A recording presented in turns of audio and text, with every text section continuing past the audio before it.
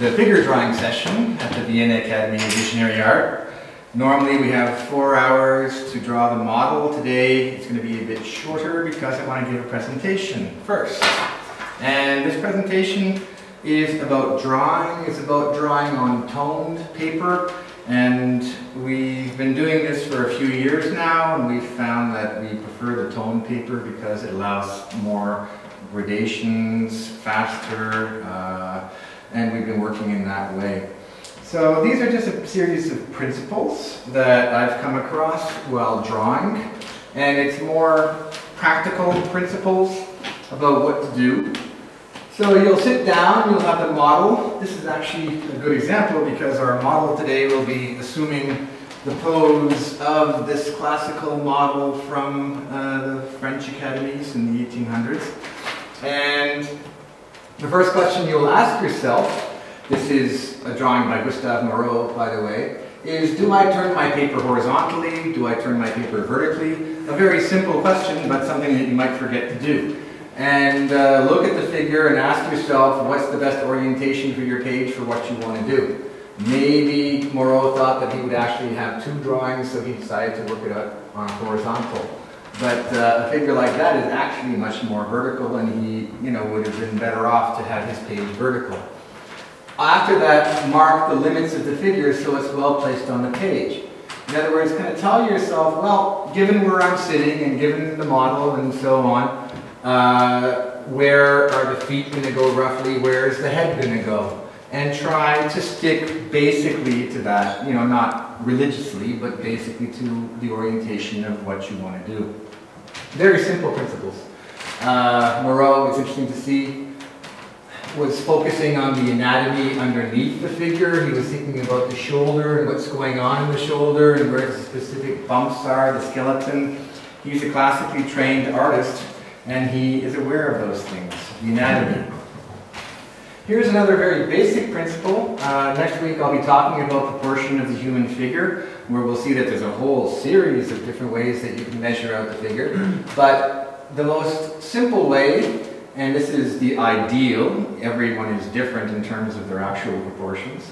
The ideal figure is 8 heads high, and if that's the case, that means the nipples, the pubis, and the knees, and I call that the NPK system just as a shorthand, that halfway is the pubis. That's called the pubis, where the sex basically starts, and that'll be your halfway point from here, right? Halfway. And then divide that in half again, you get not the knees, but the bottom of the knees. And the bottom of the knees is basically happening halfway. And then next, the nipples will also be halfway between the pubis and the top of the head. So very simple NPK system. And as I was surfing the internet, I came across this drawing, which was from Christie's. It was on auction. It's from the School of Raphael. It had nothing to do with proportion per se, but this drawing that was on sale at Christie's happened to show these 4 or 3 vertical lines dividing the figure into 4 separate parts exactly at the pubis, below the knees, and roughly the nipples. So I think that they understood that as a principle for quite a long time. And Da Vinci, when he laid out his Vitruvian Man, he also divided the figure into these 4 basic parts. Right? So, as landmarks on the body to think of, think that is this roughly halfway between the top and the midpoint, and are the bottom of the knees roughly halfway down. Same thing with the skeleton, don't forget about it, that there's a skeleton underlying all that flesh and muscle, and that's what gives us bulges in certain places, and especially the structure of the pelvis and the structure of the rib cage.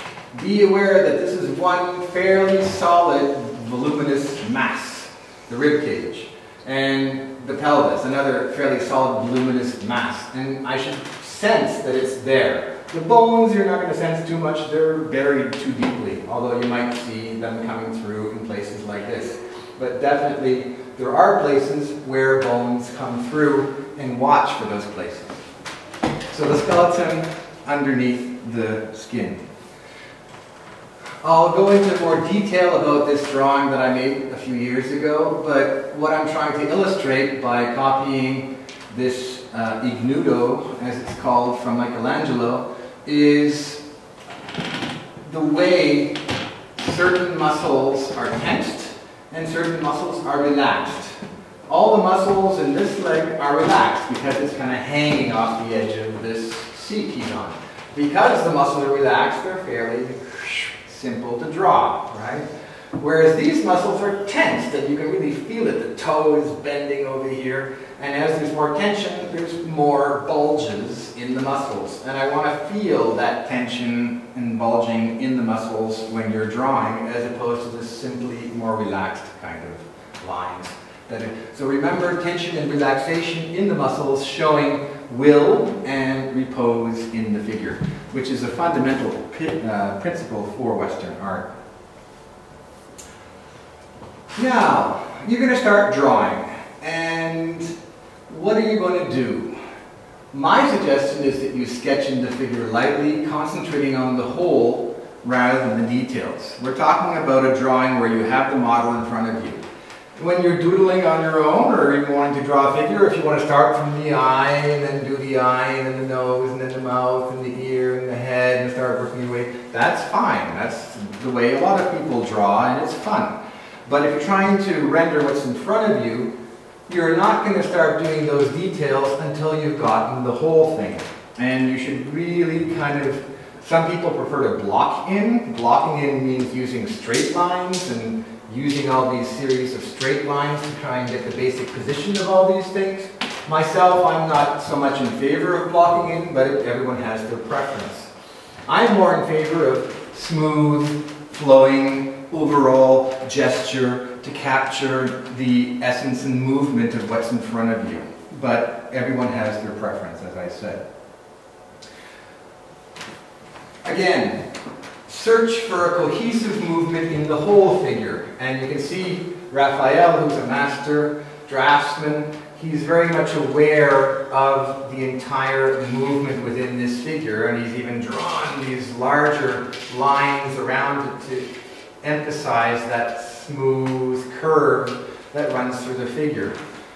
Here, all this figure's weight is on this foot. There's the plumb line, right? But what he's emphasizing is the movement around the plumb line, and that's this curve that's going like this. Now, we're hard to find a model that's going to stand like that for 4 hours, so you probably won't have a figure like that. But we have sitting figures, and they are moving on the platform in a certain way.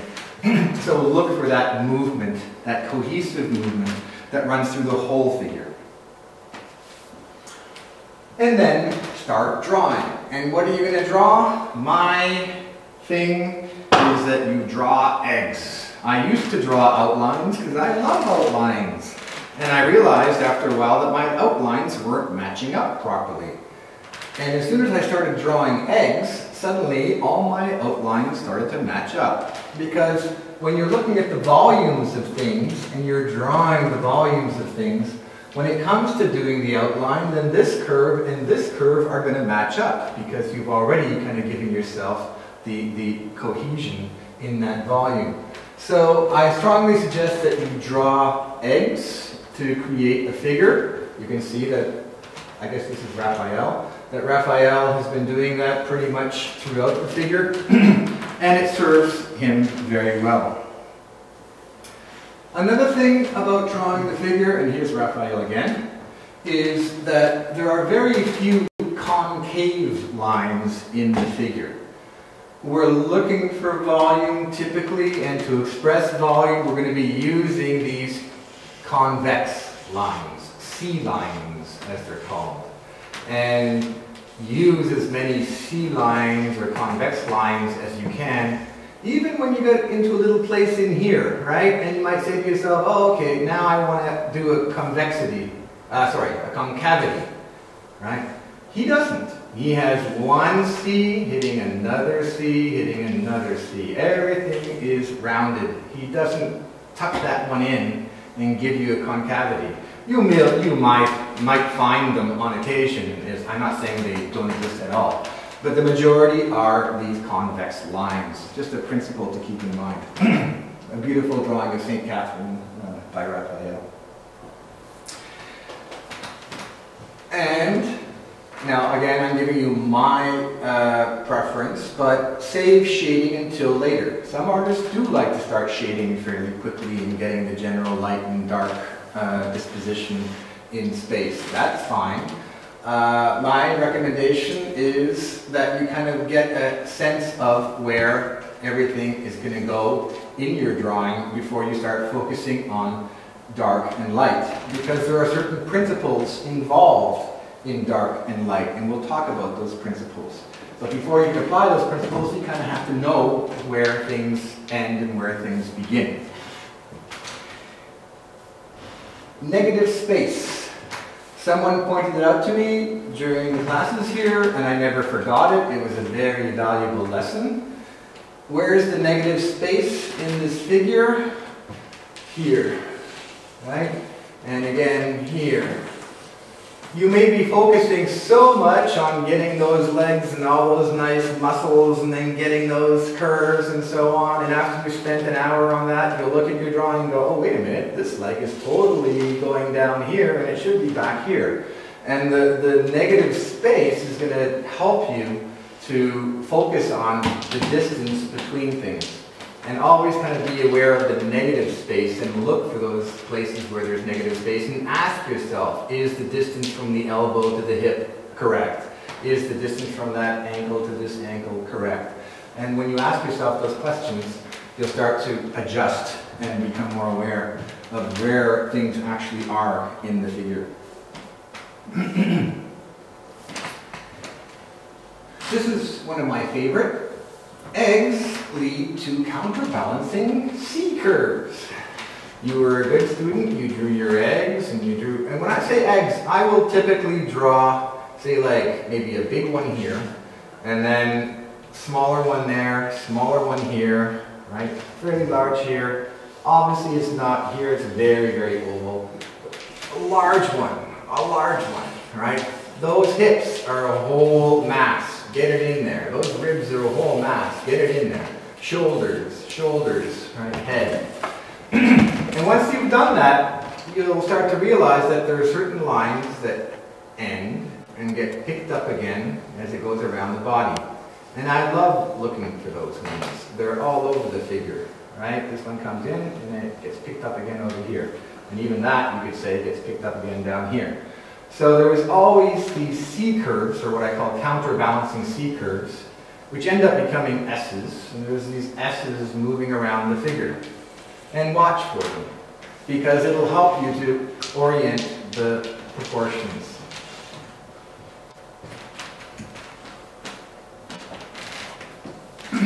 Cut important volumes into the figure's silhouette.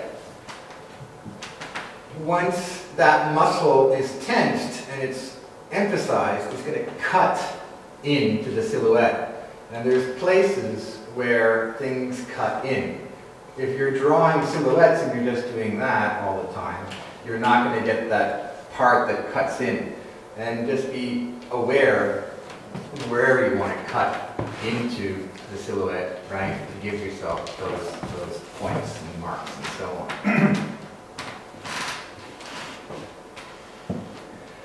So here's a good example of what goes on when lines cross. That you have this curve over here, but it doesn't end nowhere. It keeps on going and gets picked up by that curve, and it doesn't just stop here. It keeps on going and gets picked up by that curve. And there's always curves that make a cohesive movement to the figure that you're looking for. And that can happen in the profile or it can happen in the frontal view. And we saw this one happening over here already. And it goes on all over the figure. And I think an artist like Raphael was very much aware that a line over here gets picked up by another line over there. Or this curve over here gets picked up as well. Right? that shoulder is not just arbitrarily placed. He wants that shoulder to be pick up the movement that's happening over here. And it's a good lesson because once you see it happening in the figure that you're drawing, that's in front of you, when you start designing figures with no reference, and I think a good artist should be able to draw at this level without even a model, you're aware that these are principles for construction, principles for creating the figure. Now you're going to start shading. And the big no-no is to go too deep too fast. You want to keep your shading light in the beginning. You don't want, and you can block in larger areas of shading if you want to, but lightly. And once you've blocked in larger areas of shading, then you can start to come back and make it a little bit darker and so on. But do not strive for your darkest dark, your core shadow, right away. Now again, some artists will give themselves a dark mark at a certain point to tell themselves, there's my core shadow, I'm going to have to get to that dark level of darkness eventually. But I wouldn't start putting those dark marks all over your drawing. You know, you've hit the end before you've really reached the midway point. Because the end is when you go for your highest highlights and your darkest darks. Shade the background to create light before dark. And when we teach monochrome underpainting here at the Academy, we have a rule or an expression that you have to ask yourself at least 100 times as you're painting. You ask yourself, is it light before dark or is it dark before light? And you just say to yourself repeatedly, dark before light, light before dark. In other words, I want to shade in this figure. And I ask myself, okay, well if that's light, it's light against what? Well, it's light against dark. So I need to make my background darker. And then you will find other places where you have dark before light. Okay? So you're constantly asking yourself, is it dark against light? Is it light against dark? And you're only going to get the light against dark by shading in the background. Granted, with tinted paper, it's even more variable. But don't forget to shade your background to bring stuff forward. If you're focusing on drawing your figure, and you leave the background alone, that's never going to pop forward, right? Although, again, as I said, the tinted paper is going to help you that way. And of course, situate the model in the environment. You know, I ignore some of the details behind the model because they're not interesting, but other, you know, what's he standing on? What's he sitting on? Where's the horizon? Those things should be marked basically in your drawing to help you orient and give the figure an environment. Where are the shadows falling? What are they falling onto? Here's a good, what's called Académie by Giraudet. Any drawing of a nude figure was called an Académie because, as we learned this morning, you could only draw the nude figure in the Academy during the 1700s. Leave core shadows and highlights until last. So now you're on tinted paper and now you get to put in those wonderful highlights. And they're so much fun that you might get carried away. I'm guilty of that as well. Leave those highlights with your white pencil until they really come in to push that knee forward, for example. And leave those dark, dark, dark shadows until you really need them to push that further back under the cushion. So, and as I say here, use the tinted paper for your midtone. Here's the midtone. He doesn't do a thing. He just uses the tinted paper to be his midtone. And the tinted paper is there to help you, so you don't have to shade in all this stuff over here because it's already got that tone, that midtone. So, this is now one of the drawings that I made here, and it's also one of the reasons why we want to do the 4-hour pose, because this is probably about an hour and a half, maybe an hour.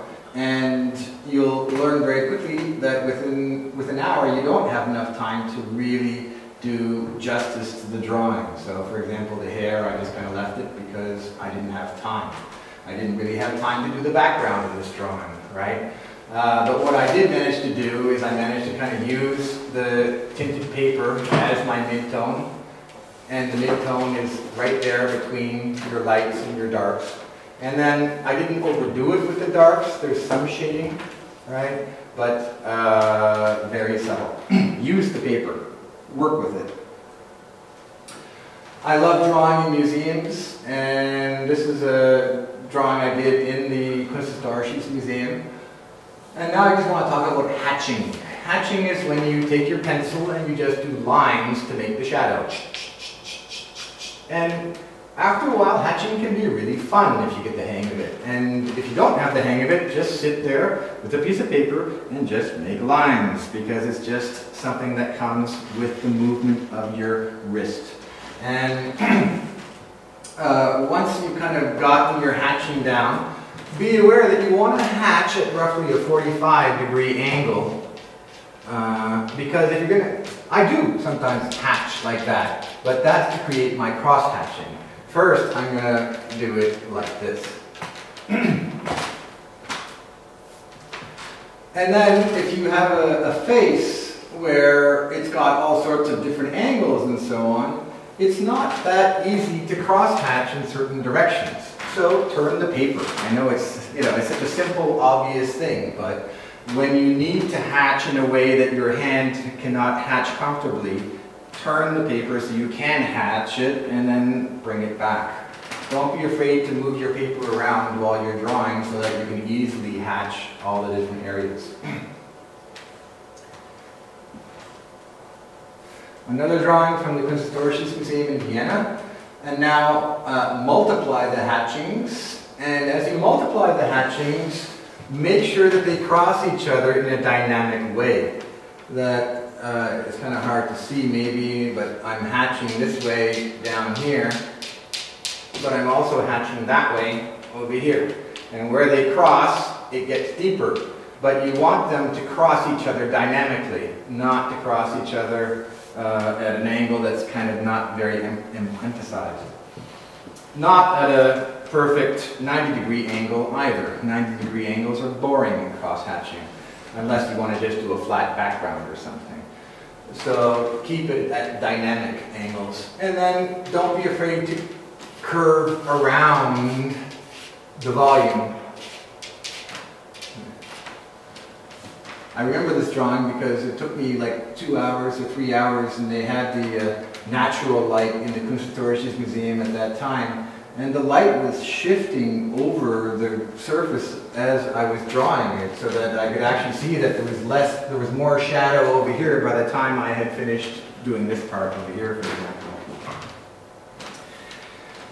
Try out different kinds of pencils. I go to art stores and I buy sanguine, I buy brown watercolor pencils, I use graphite. They're all different. Some have wax, some have chalk, and different brands and so on. I now have my favorite pencil, and I've ordered it, so I have a lot of them, which is this brownish watercolor pencil. But, I'm always interested in trying out different types of pencil just to see what they do for me. And usually, I was going to say usually it's a warm tone, but I have used blue pencils in the past, and blue can make an interesting kind of effect as well. So there's a whole range of colored pencils that you can try out. Alright, so use the tone paper as the mid-tone, especially for light and shadow, and clearly identify your light source to render the whites. Light in shadow, one of those core ideas that we often forget about. The light's coming here, and the core shadow, where the light hits the darkness, that's where you're going to have the core shadow. And after you have the core shadow, then you start to get light in the shadow. And use that gray tone of your paper to get that light in the shadow. Sometimes I overdo it and I start to put white in there, and it doesn't look very good, to be honest. By leaving it behind as the light in the shadow, that's probably the best thing that you can do. And then you want to do your whites. Well, think very clearly, where is my light source? And that light is going to hit exactly, boom, one point. And as it hits that point, that's where it's strongest. And then it gets less stronger and less stronger and less stronger and less stronger, right? Although you might want to give it certain points of emphasis to bring out that knee or whatever. But over here it's going to get weaker and weaker and weaker. So be aware that your whites should slowly diffuse over the body in different directions because you've got a very precise light source that we're working from. This is what I think of as a bad drawing. And it's a bad drawing because I overdid it with the whites. And the volume started to become kind of flat. And the figure, I don't know, it was a hard figure from the beginning just because of all the foreshortening and so on. But if you overdo it with the whites, you're going to end up flattening the volumes, and you don't want to do that. So I think it's good to remember to yourself your mistakes and learn from them. Mistakes are good, right? You're going to learn from them. So I'll end off with this one, shade around the figure to create light against dark, which I mentioned before. But you know, I know that this leg has to receive a certain emphasis. And rather than, I'm just going to use the natural tone of the paper and start shading in that negative space underneath there. And that's going to allow light against dark, right? I'm thinking to myself, oh, okay, this is light against dark, and this is light against that dark, right? It's all very relative. And you're constantly seeking out the contrast of light against dark as you go through the figure. Okay. That's really all I want to say about figure drawing, a bunch of principles that we can work from, but hopefully then